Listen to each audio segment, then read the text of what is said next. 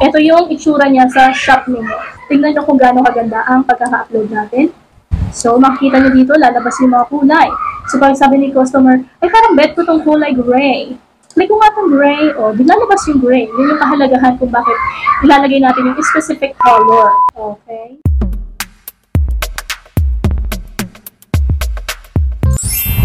Hi guys! Welcome to our YouTube channel. And it's me, Eka. Hi! Hello! And thank you so much, mga moms, mga sister, mga mors, and mga sis, diba?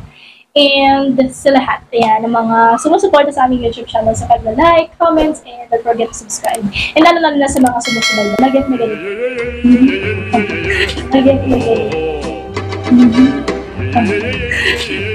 Yung mapigilan yung kamay ko eh. Okay, and then, going back, alam ko naman na sinusubaybayan nyo ang ating mga content about Lazada, and appreciate ko sa lahat ng mga nag-leave ng kanilang comments last time, and sasagutin ko na ang most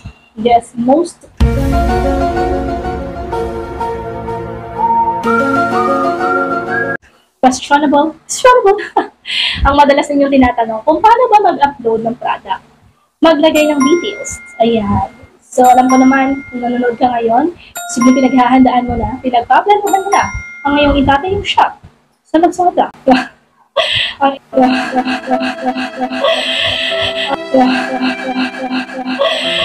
Ang inyong gagawing pagsisimula ng business ng partner mo. And sa pagbebenta ng gamit ng nanay mo. Uso-uso na ngayon, di ba? Sa Lazada, sa iba pang mga platform, yung nagbebenta ng mga pre-love. Ginawa ko din yan. Mga brand new, mga gamit, lahat-lahat na. So, hindi lang naman yung mga cosmetics, mga gadgets na pwedeng ibenta. Kahit ano, servisyo. Ayan, kaya tuturuan ko kayo kung paano mag-upload ng product. So, siguraduhin nyo lang na bukas ang inyong Lazada Seller application sa inyong cellphone or sa inyong computer or laptop. Pero this time, tuturo ko sa inyo sa laptop. And bago natin simulan, ito ang mga dapat nyong ihanda para maging mabilis yung proseso. Kung nakanood ka na at wala ka pa ng mga detalyeng ito, ay maaaring kupituhin mo muna. Dahil baka makapala ka pag sinimulan na natin, is wala kang mailagay para masundan mo ng maayos. Okay. So, una, picture mo na yung mga item na i-upload mo o yung ibibenta mo. Mas magaganda or mas maganda kung iba't iba ang kulay ng produkto, ipipicturean mo ito ng magkakahiwalay. Isang pink, isang blue, isang white, isang red. Makikita mo kung saan natin gagamitin yan mamaya. Pangalawa, pag may picture ka na, mag-isip ka na ng title. Okay? Okay. Pwede ka mag-download. Pwede ka magtingin ng posibleng title sa ibang shop, sa Google, sa iba't ibang mga platform, sa Facebook. Ilagay mo lang yung name ng product and lalabas doon yung mga possible na title. Ganun lang ginagawa ko din. Or pwede mo rin gayahin kung anong ginagawa ko. Pangatlo, i-ready mo na ang description. Kung ano bang meron sa item mo, brand new, second hand, sizes, para sa bata, para sa matanda, mga bewang, mga colors, lahat ang gusto mo ilagay sa description, ihanda mo na. Okay? Okay, para dire-diretso tayo. And pang-apat, na dapat mo ihanda ay ang mga sukat, mga timbang ng item, lalo na kung mabigat. Kung hindi naman kayang-kaya na natin gawa ng paraan. Kung ready ka na doon, let's roll the video. Let's jump to the next page. Let's go. Okay, so sisimulan natin. Buksan muna natin ang ating Google. And search natin ating Lazada Seller Center.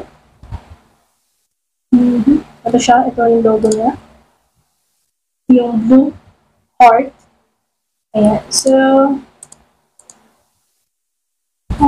Indonesia. Bakit naka-Indonesia? Philippines. Ayan. Okay, there. So, kapag bukas na or nakalagin na kayo sa Lazada page, ito yung unang lalabas. Itong pop-up nito.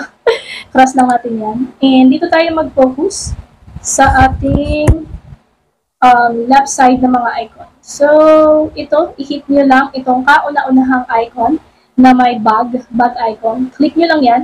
Or pag-point nyo lang cursor, tama ba ng mouse? Dito tayo sa unang option, Manage Products. Okay? Click Manage Products. Gusto ko lang makita kung ano yan. Or gusto ko lang ipakita sa inyo kung ano yan. Dahil hindi yan. Doon tayo sa ikalawa. Add Products. Okay? So, pag-click ng add products, ito na, yung sinasabi ko sa inyo kanina. Picturean nyo ang mga item. Dahil ang unang hihingi nito ay ang pag-upload ng mga item. And dahil hindi ko pa na-download, ita-download ko muna. Okay, so maganda na na-download nyo na sa inyong mga computer ang mga item para dire-diretso tayo. Huwag nyo kong gagayahin na ngayon ko palang ita-download. So, ito yung mga product na pinicturean ko isa-isa. Mas maganda kung nakasulat na dun sa picture mismo kung large ba siya, medium, para yung customer, hindi na sila magtitingin-tingin kung yung kulay white ba ay large, medium, or ano man. So, nilagay ko na siya lang ganyan. And pinapost ko din to kasi sa Facebook, kaya medyo detalyado siya. Matrabaho, napipicturean nyo siya isa-isa, pero mas maganda kasi kalalabasan yan kapag in-upload natin. Pipicturean nyo ng isa-isa and pipicturean nyo ng maramihan. Okay? So, punta na tayo. Upload Media Center. Click nyo lang itong arrow na yan. Pag click nyo yan, punta tayo sa downloads. Ayan. Ang i-upload nyo ay yung maramihan. May limit lang kasi ito, concept ko. Maximum of 8 images. Yan. So, ang i-upload nyo lang is yung maramihan. Pero kung hindi naman lalagpas ng 8, yung lahat ng picture ng item, pwede may upload lahat. Pero ako, ang kukunin ko lang is yung may maramihan. Ayan. So, itong tatlo na may magkakaiba-ibang kulay. Diba sabi ko sa inyo kanina, bago tayo pumunta sa part na to, i-ready nyo na yung title. Ayan. Dahil ilalagay dito yung product name. Dahil ito ay mga overrun na damit, ito na, mayroon akong ni-ready dito kanina. Assorted men's t-shirt, embroidered print, mall quality fabric overrun. Huwag nyo lalagyan ng pangalan ng brand dahil magkakaroon kayo ng violation. Okay? Hindi nyo siya mapopost o hindi siya lalabas. Pupunta siya sa violation. Papakita ko sa inyo dahil may mga violation nila ko. Kaya ganyan ang ilalagay nyo. Assorted men's t-shirt, embroidered print. May embroidered kasi dyan. May mga print din. Mall quality fabric overrun. Ayan. So, pipili tayo dito sa category suggestion. Saan ba siya papasok? Letter A. Sorry. So, dito siya papasok. Sa men's shoes and clothing, men's clothing, t-shirt. And dito, yung kahulihan is t-shirts. Okay? Okay. So, video, wala na tayong na-upload. Pero kung may na-ready kayong video, pwede rin yun. Dito sa brand, pili tayo. Not found. Kasi wala na siyang brand, hindi siya branded. Pwede naman natin hindi lagyan yan. Dito, pwede nyo rin lagyan. Contain, floral, polka, stripe, animal, print. Ano ba siya? Wala kasi siya dito yung... Pwede namang wala rin. Neckline, color. Cloth material, cotton siya. Pero may option dyan kung cotton, nylon, at kung ano man. Kung gusto nyo maging detailed, yung item, pwede nyo i-click yun. Yung arrow down kanina, and lalabas yung mga yan. Okay, so submit na natin. Oh, hindi pa. Ito pala natin isasubmit. Dito sa variation, pwede natin siya ditong dagdagan ng images. Ito dito nyo i-upload yung mga images na hiwa-hiwalay kanina. Okay, so papakita ko sa inyo kung paano. So, add image tayo, upload. Ito, i-upload na natin itong mga iba-ibang, yung mga solo-solo picture kanina na dinownload natin. Yan, upload. Ay, napakadami. So, isahin natin. Sige, lagyan muna natin siya ng champion. Kasi yung isa, di ba, yung brand niya is champion. So, upload muna tayo ng isa. Ano ba dito yung champion? Lagyan natin ang image. Large, ito, yellow. Lagyan natin dito, this is the yellow. Okay? And upload natin. Kaya maganda, picturean nyo yung mga kulay. So, ito yung red. Okay? Ito yung gray. Ano ba gray? Then, sa add variation, pangalawa natin, yung isa natin ay jeep. Ayan. This type, bakit ayaw na niya? Total variation. Di ba kung ayaw mo? Okay. Lagyan na lang natin dito. Champion. Jeep. Ano pa nga ba isa? Huwag na, overrun na lang. Ayan. Dito na lang natin lagay lahat ng kulay. Meron tayong green. Yes pala to. Pwede nyo rin naman lagyan ng green, yes, ganyan. Green, chunk, ganyan. Para, alam nila kung ano yung red na tinutukoy natin. Pwede naman ganyan. Yellow champion. And then, upload pa tayo. So, blue guess. Ayan, mga ganyan. Blue guess. Tapos, ito, white guess. Okay, so kunyari tama na muna yan. Pero kung a-uploadan o dadagdagan nyo pa, okay lang. So dito, pwede nyo namang lagyan na halimbawa ay 199 ang isa.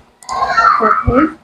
Tapos, apply to all para hindi na kayo mahirapan. Ayan. Pero kung gusto nyo i-personalize, pwede rin naman. And then, sa stocks, pwede nyo naman lagyan na halimbawa tig-tatlo. Ayan, nalabas siya tig-tatlo. Itong SKU, mag-automatic naman yan kapag na-process nyo na. So, kapag na-upload na natin yung mga item, lalagyan na natin yan ng title. Medyo nag-iingay na yung mga bata sa labas. So, lagyan na natin siya ng description. Pwede nyo itong gayahin. Pwede naman kayong humanap sa iba. Kapag nabali ang sanga. Ay, iba pala yun. Assorted men's t-shirt. Ayan. All items are on hand and ready to ship. Ayan. Kapag available naman yung item sa inyo. Ayan. Tapos, ganito lang yung ginawa ko. Share ko sa inyo. Size. Please see on the actual photo. Kasi nilagyan ko din, di ba? Small, large, ganyan. Fabric, cotton, mull, pull out, high quality with embroidered. Yan, color, may vary due to lighting. Yan, feedback, ganyan. Okay, then, shop sizes. Ayan, pwede nyo naman lagyan din ng description yung size. Halimbawa, kapag small, pang ganitong body build. Pag large, pang ganitong body build. Depende kung gusto nyo lagyan yan.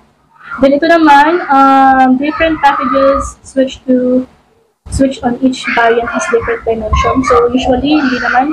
So, dito sa kilogram, lagyan natin yan ng 0.02. Ayan. Dito, 23, 1, 27. Sa susunod na videos, tuturo ko sa inyo kung paano natin nalalaman yung dimension ng iba't ibang sizes ng mga pouches. Okay? And, ayan, wala naman siyang dangerous goods. Wala naman delivered by Lazada. Okay.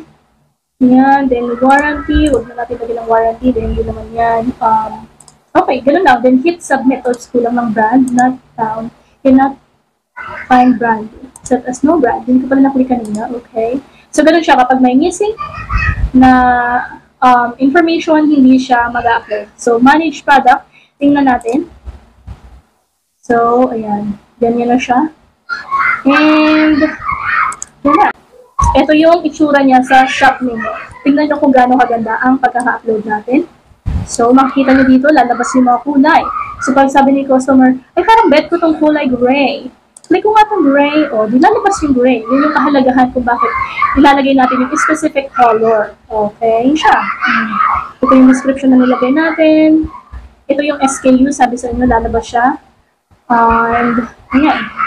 Okay, ito yung mga iba kong mga in-upload na mga products. Tingnan natin. Ayan. So, okay. So, ganyan lang. So, 40 pesos yung standard delivery. Tingnan natin yung shop ko. Ayan, diba? Ako yan. Super proud yarn. Tayo yan. And ito yung mga item namin. Siyempre, for the model of person. Look for the model.